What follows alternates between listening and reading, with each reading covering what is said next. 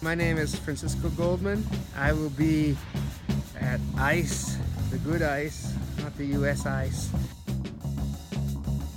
in the fall, and we'll do a one-day workshop. I'm told it's supposed to be based more or less on my work.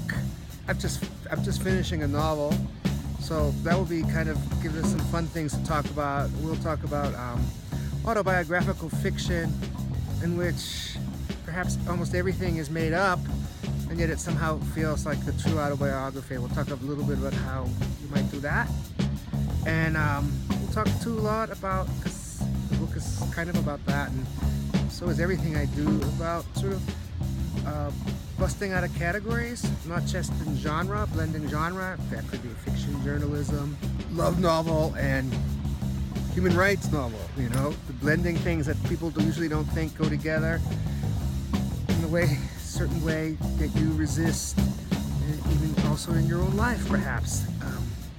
Ways in which life itself might feel you're sometimes forced into categories that you also want to break out of, and how the work, the artistic work, and the life work speak to each other in those ways sometimes.